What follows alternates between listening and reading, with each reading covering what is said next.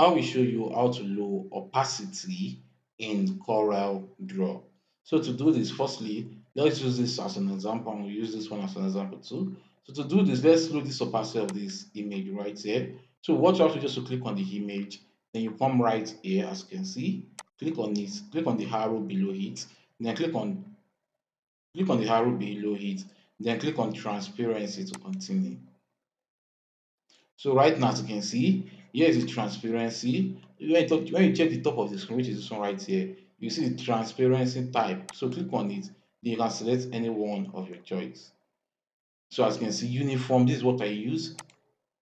So right now, as you can see right now, this stuff, the picture is now transparent. So maybe you want to reduce the transparency opacity more, or you want to increase it. What you have to do is to come right here, as you can see, you can increase and decrease it right here, as you can see. I will increase the transparency more and more and more. So if you want to make it more to appear better, as you can see, depend on how you want it. So another method, let's just come right here and apply to this one also. Let's use this image. Okay, let me take another box and draw another box right here. Let me use this one. So let's give this one another color. So to make this yellow transparent, what you have to do is just to click on it, then you come right here, as you can see, and you click on transparency.